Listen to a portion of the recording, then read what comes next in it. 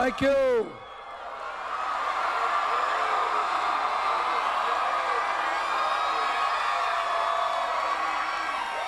Thank you.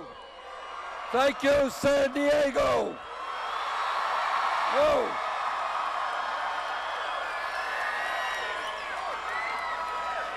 Let me thank all of you thank you for coming out tonight. And let me thank Rosario Dawson for that extraordinary introduction.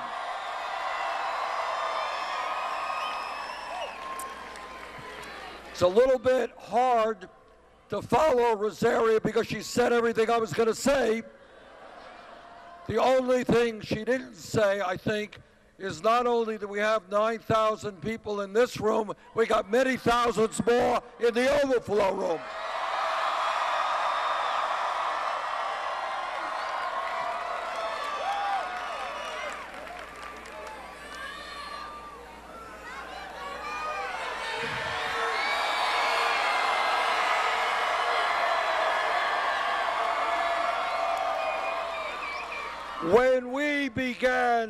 When we began this campaign about 10 months ago, we were 3% in the polls, about 70 points behind Secretary Clinton.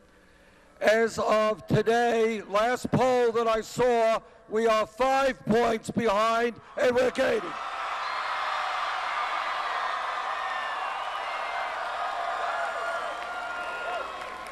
When we began this campaign against the most powerful political organization in the country, we had no money and no volunteers.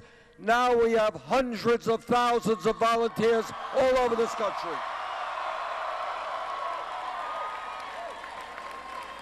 When we began this campaign, we were considered a fringe candidacy. Now, who in America, the media said, could believe in a political revolution?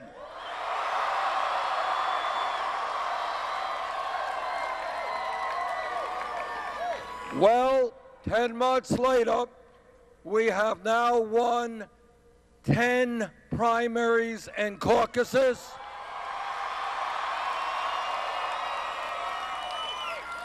And unless I'm very mistaken, we're going to win a couple of more tonight.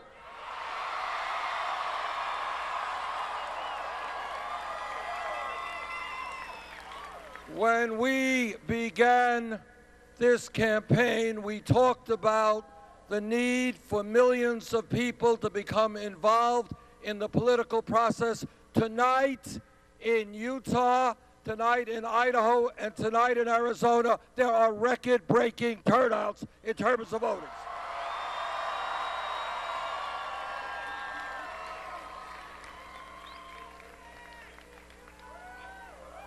Now, this campaign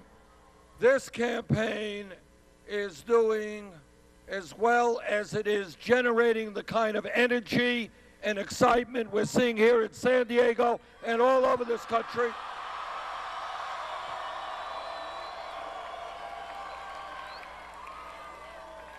Because we are doing something very unusual in modern American politics. We are telling the truth.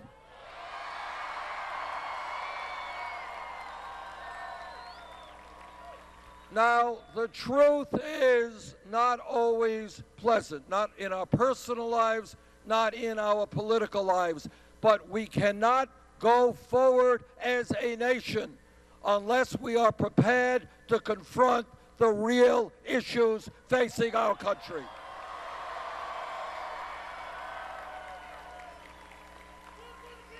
And let me tell you briefly what some of those issues are. Number one, in America today, we are living under a corrupt campaign finance system which is undermining American democracy. Democracy is not a complicated process. It really isn't. It means that you have one vote, you have one vote, you have one vote. You want to vote for me, you want to vote against me, that's fine. But what democracy does not mean is that billionaires can spend unlimited sums of money to elect candidates who represent the wealthy and the powerful. That is not democracy.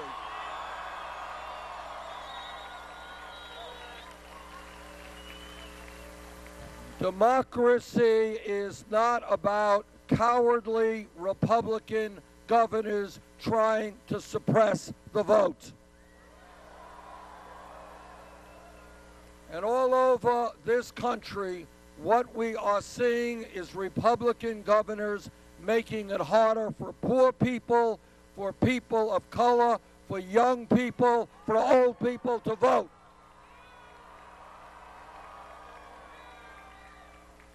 And I say to those cowardly governors, if you are not prepared to engage in a free and democratic election, get another job, get out of politics.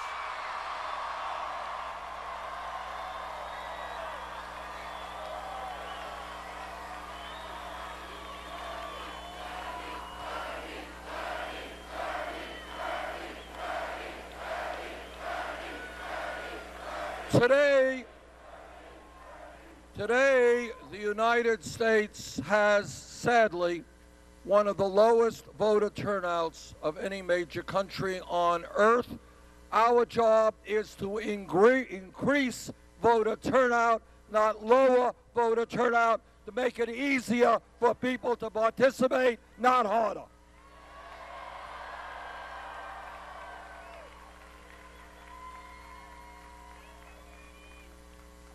But as Rosario mentioned, this campaign is not just about a corrupt campaign finance system which is undermining democracy. It is about a rigged economy.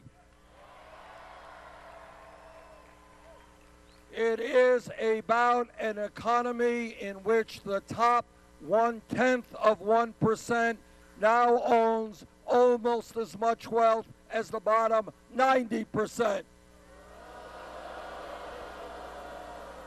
It is about an economy where the 20 wealthiest people own more wealth than the bottom 150 million people.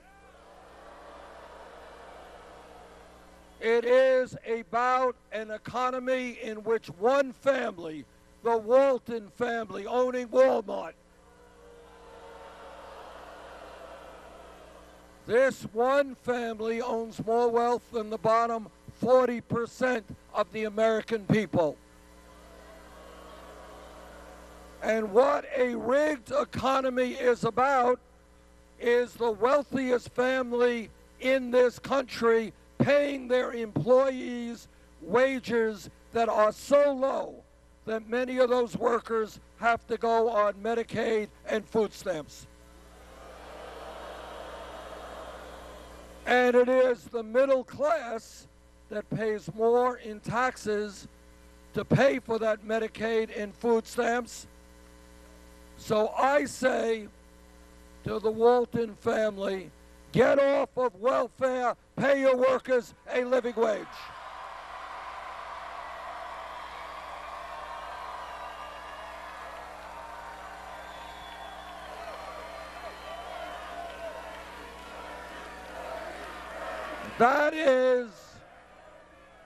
That is just one example of many of a rigged economy. Working people paying more in taxes to subsidize the wealthiest family in this country. That is crazy. Together, we're going to end that.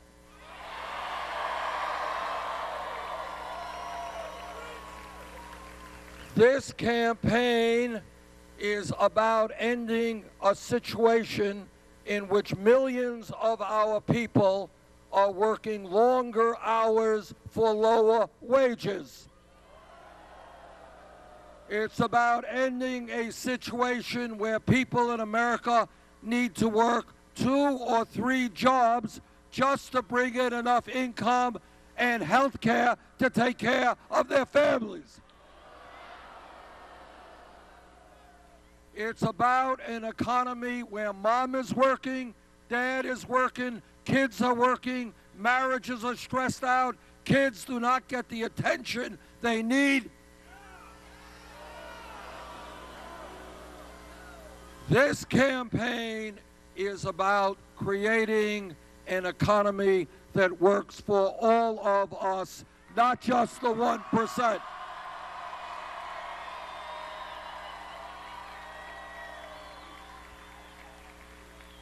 But it is not just a corrupt campaign finance system that we are going to change.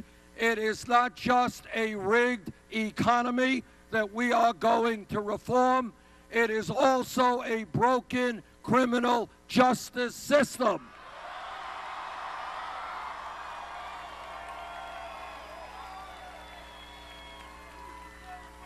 It is not acceptable to me that we have more people in jail than any other country on earth. Not acceptable that we are spending $80 billion a year, $80 billion, to lock up 2.2 million Americans, disproportionately African American, Latino, Native American. This campaign is about real criminal justice reform, real police department reform.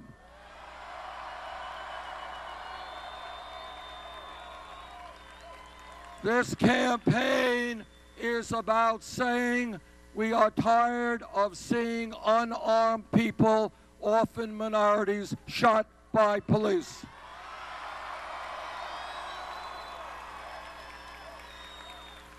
Now, I have been a mayor, and I have worked with police departments all over my state and police departments all over the country. And the truth is, vast majority of police officers are honest and hardworking. But when a police officer, like any other public official, breaks the law, that officer must be held accountable.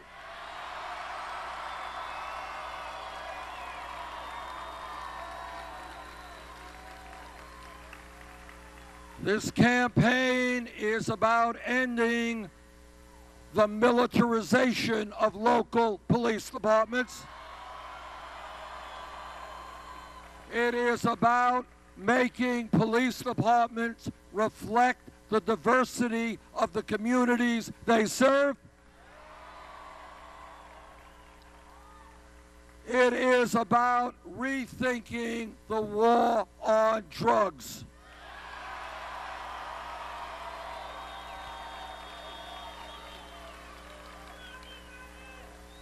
Today, marijuana is a Schedule I drug under the federal Schedule I drug under the Federal Controlled Substance Act, right alongside of heroin. In my view, that is nuts, and that's why we have introduced legislation to take marijuana out of the Federal Controlled Substance Act.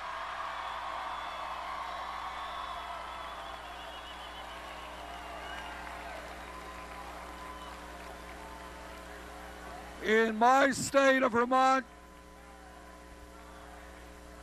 in my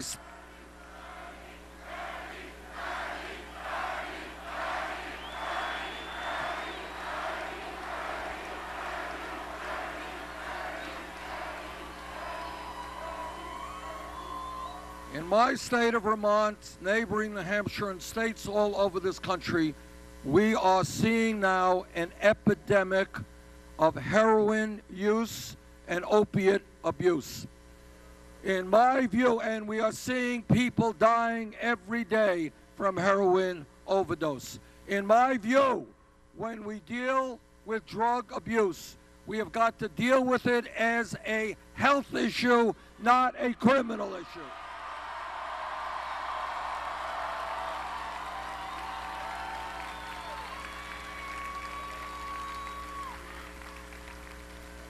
Let me just take this opportunity to say what I know is on everybody's mind. We're all aware of the terrible attacks that have taken place in Brussels. Dozens of people are dead and hundreds of people have been wounded, and I think I speak for everyone in expressing our condolences to the people of Brussels.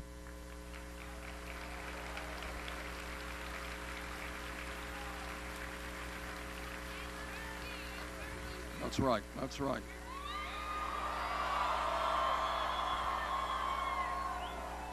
And let me simply say this: we will stand as a nation with our allies and our friends and people all over this world.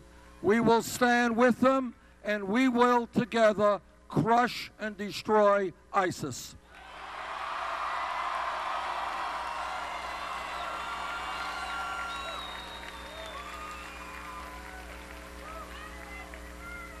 We will destroy ISIS through a coalition in the Middle East led by the Muslim nations themselves.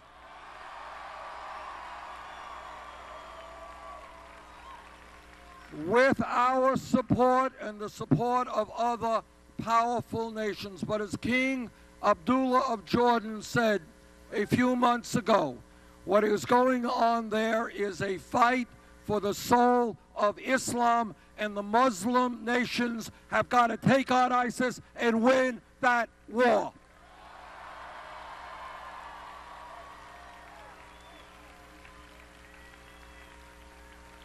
And we can win that war and destroy ISIS without getting the brave men and women in the U.S. armed forces into a perpetual war in the Middle East.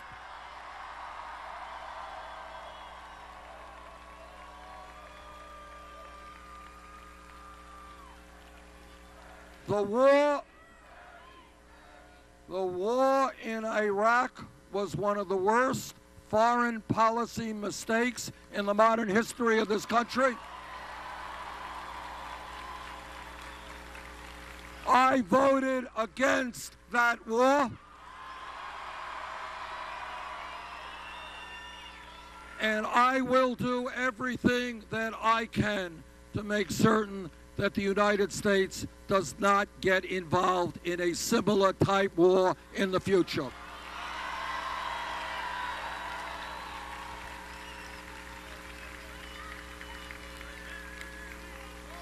This campaign is doing as well as it is because we are listening to the people, not wealthy campaign contributors.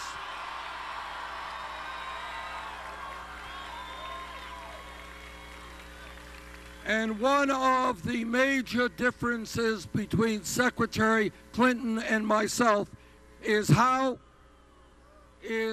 we raise the funds we need to run a campaign.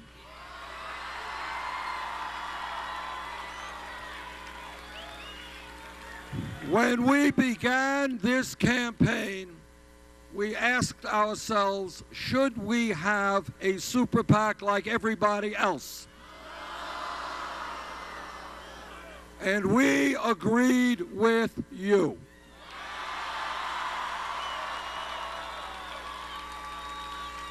And what we did, unlike all other campaigns, is to simply reach out to the American people at BernieSanders.com and say, if you want to support a candidate who is prepared to take on the billionaire class,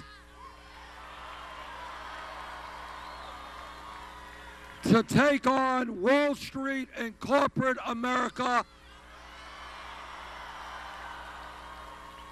This is your campaign. Join us.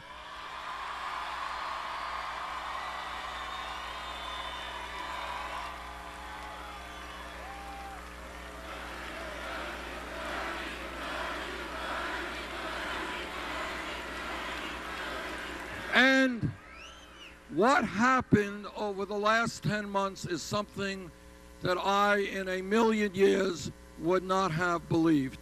And that is, we received well over 5 million individual campaign contributions.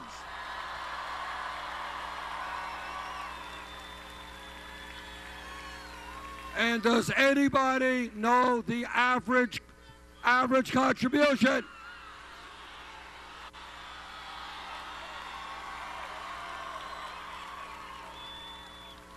And that is revolutionary. Because what we showed is that you could run a winning national campaign without begging billionaires for their money.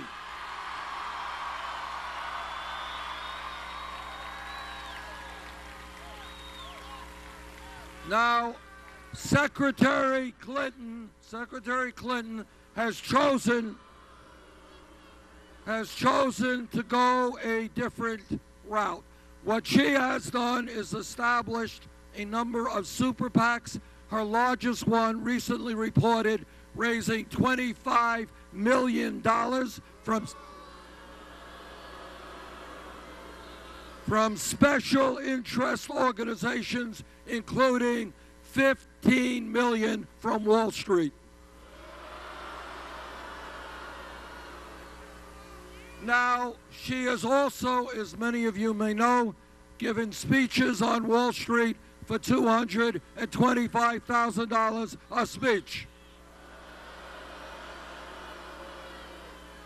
Now, what I've said is that if you're going to get paid $225,000 a speech, it must be an extraordinarily brilliant speech. It must be a speech that could transform our world. It must be a speech written in Shakespearean prose.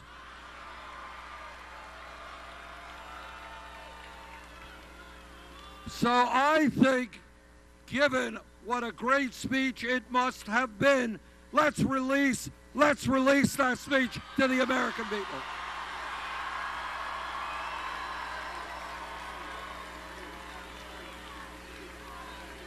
This campaign is listening to working people throughout this country. And what they are telling me is they can't make it on $8 or $9 or $10 an hour.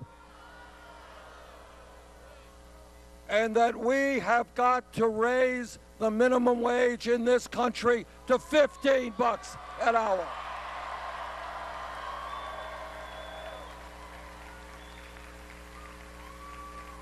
This campaign is listening to disabled veterans and to senior citizens.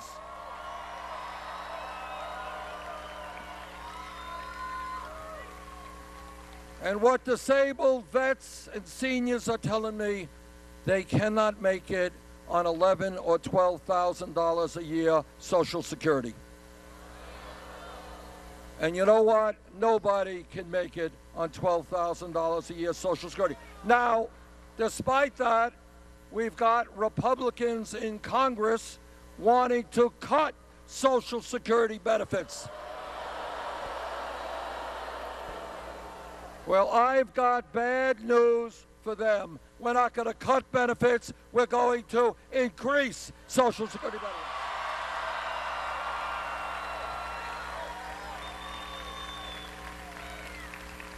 This campaign is listening to women.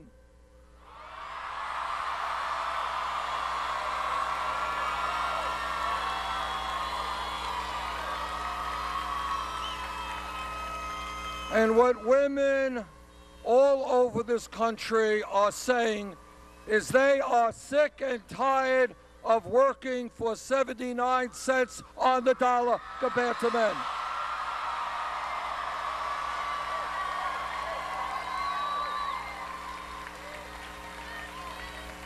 And I know that every man in this huge room will stand,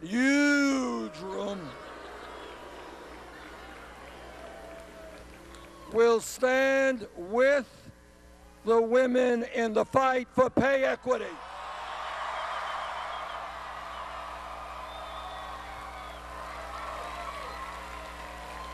And by the way, when we talk about women's rights, I want everybody here to know that all over this country, you got Republicans running around talking about family values. And let us be very clear what these Republicans mean. What they mean is that no woman here tonight or in this state or in this country should have the right to control her own body. I disagree.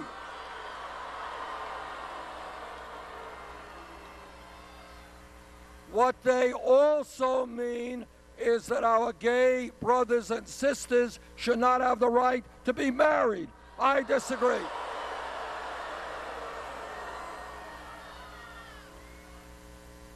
This campaign is listening to our brothers and sisters in the Latino community.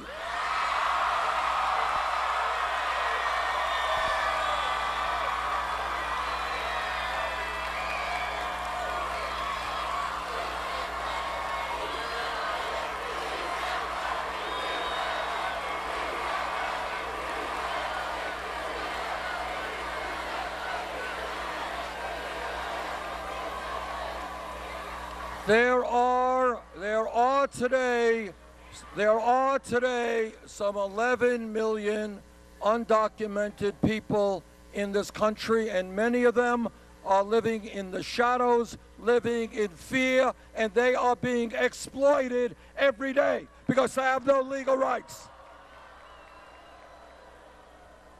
Now, I am the proud son of an immigrant, and I know something about immigrant life.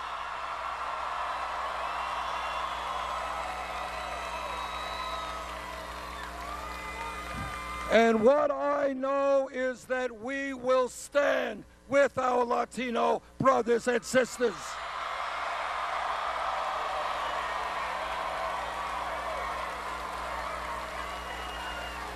We will.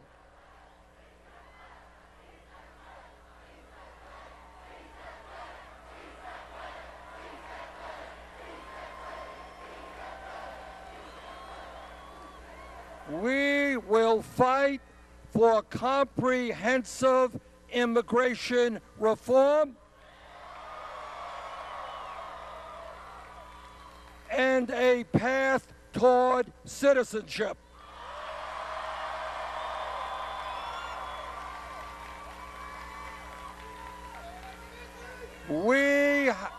Our immigration policy is what all immigration policy should be. We unite families, not divide families.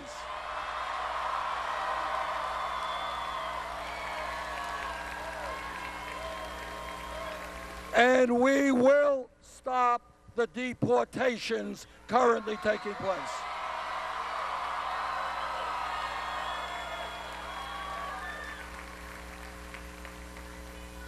And if the Congress does not do its job, I will use the executive powers of the presidency to do all that I can.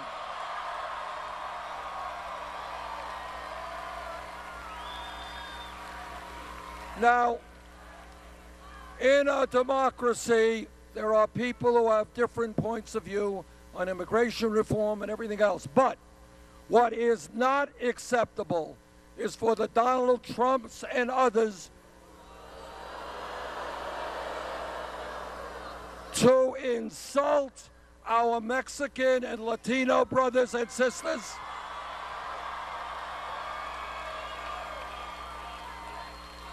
In the year 2016, candidates for president should not be resorting to hatred and bigotry.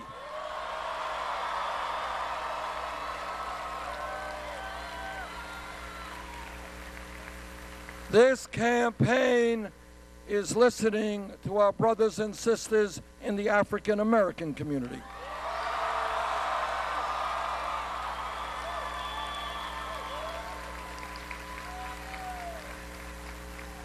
And they are asking, how does it happen if this country could spend trillions of dollars fighting a war in Iraq we never should have gotten into?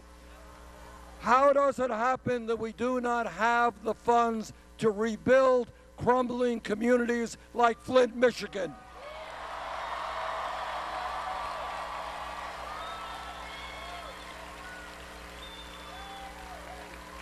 How does it happen that there are minority communities all over this country where unemployment is sky high, where the education system is failing the kids, where health care is not acceptable, and where too many of our young men and women, instead of getting great jobs, are ending up in jail?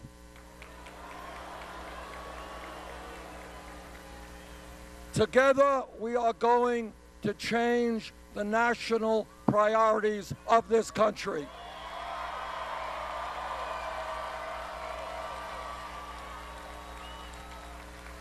Together, we are going to invest in our communities. Together, we are going to rebuild our crumbling infrastructure and create millions of jobs.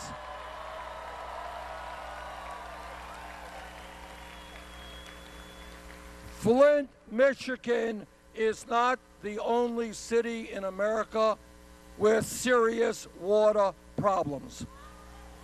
All over this country, cities and towns have water problems all over this country. Roads and bridges are failing. Our rail system way behind other countries. Our airports, our levees and dams need to be repaired.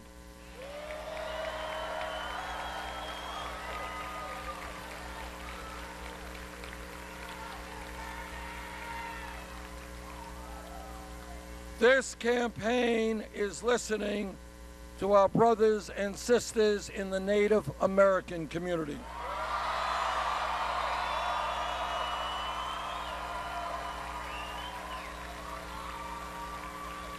Everybody here knows that the way this country, going back even before we were a country, the way that the Native American people have been treated from day one is a national disgrace.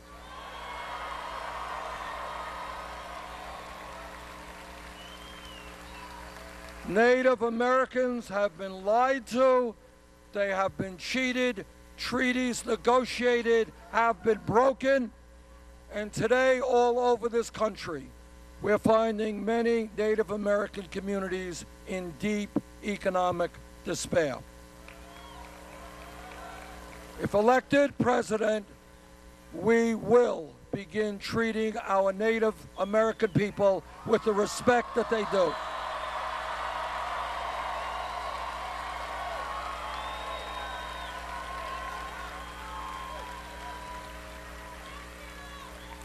This campaign is listening to young people.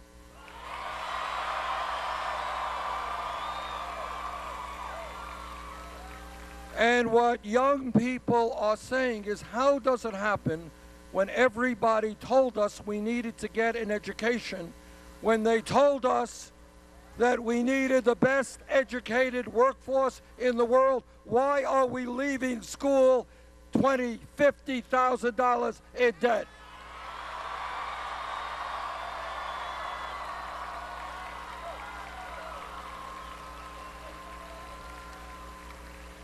In my view, in the year 2016, when we talk about public education, it is not good enough just to talk about the first grade through the 12th grade.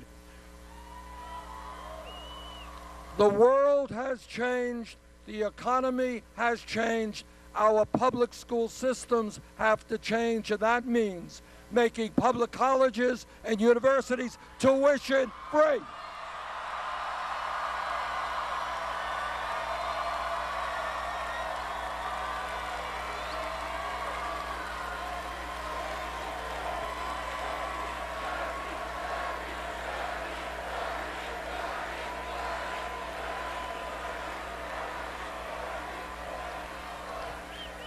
I want, and this is not a radical idea, I want every kid in this country who studies hard, does well in school, to be able to go to college regardless of his or her income.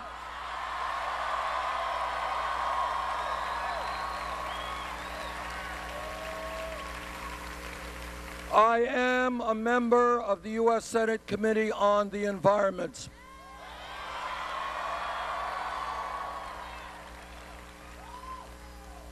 And I have talked to scientists all over the world. The debate is over. Climate change is real.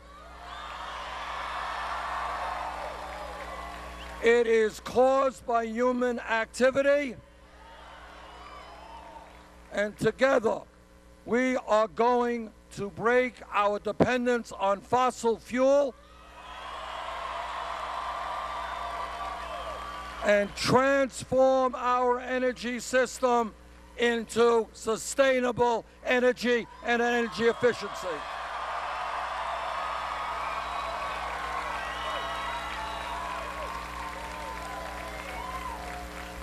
Now, I have been criticized for saying this, so let me say it again.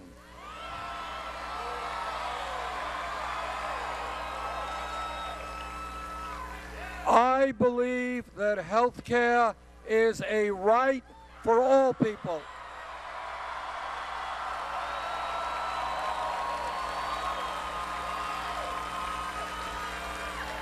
I believe there is something wrong when every other major country on earth provides health care as a right and we do not.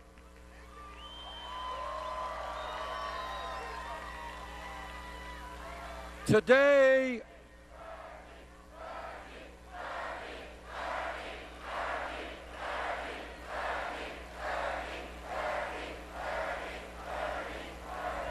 the Affordable Care Act has done a lot of good, but we need to do more.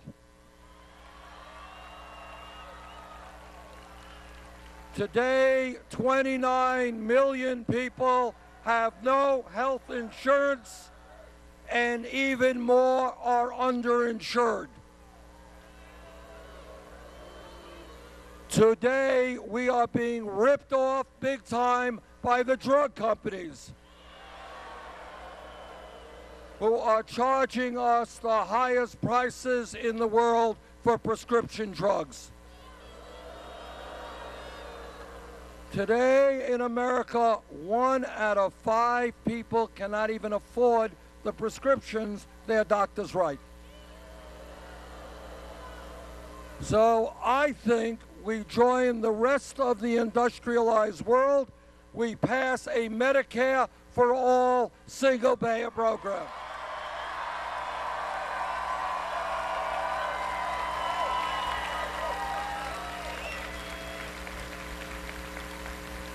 Everybody here knows that change in America always takes place from the bottom on up, not from the top down.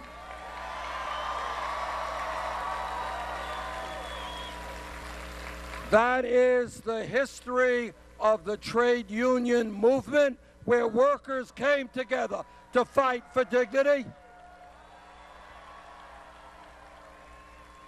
That is the history of the civil rights movement, where African Americans and their allies stood together and said that racism, bigotry, and discrimination will not continue in America.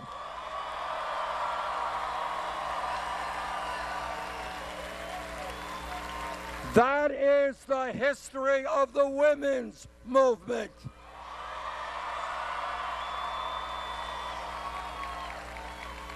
Let us not forget, 100 years ago, women did not have the right to vote, the right to get an education. They did not have the right to do the jobs they wanted to do. But what happened is women stood up with their male allies. By the millions, and they said together that in this country, women will not be second-class citizens.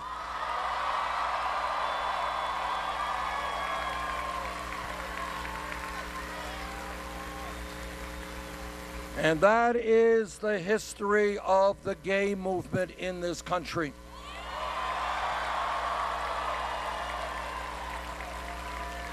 Where against incredible hatred and opposition, the gay community and their straight allies said that in this country, people will have the right to love whomever they want, regardless of gender.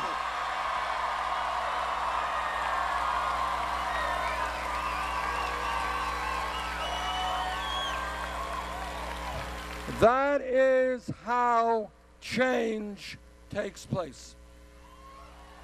Change takes place in a very profound moment when people look around them and they say, the status quo is not working, not good enough.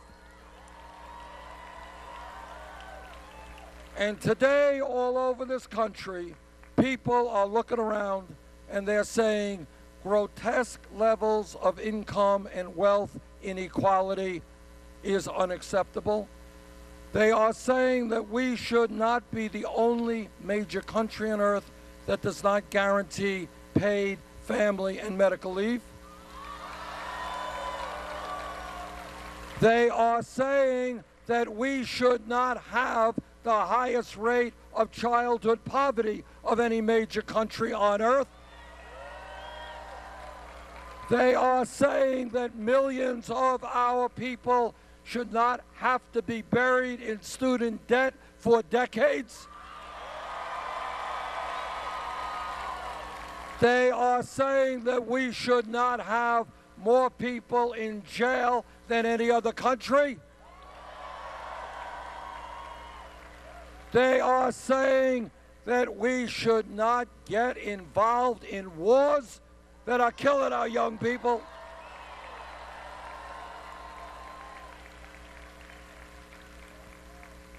This is a pivotal moment in American history.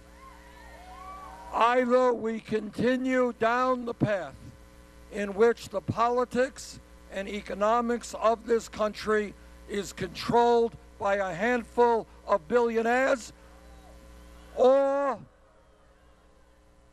whether we make a political revolution.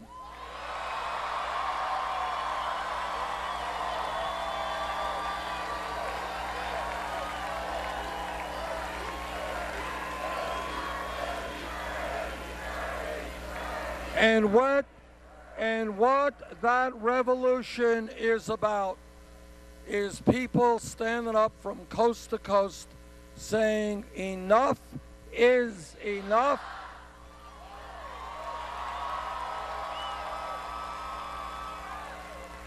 That our government belongs to all of us, not just a handful of campaign contributors.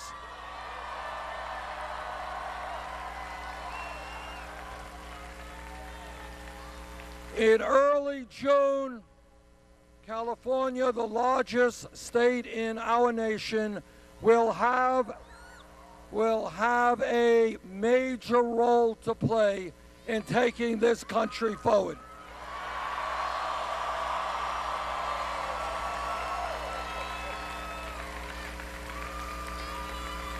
If there is a large voter turnout, we will win here in California.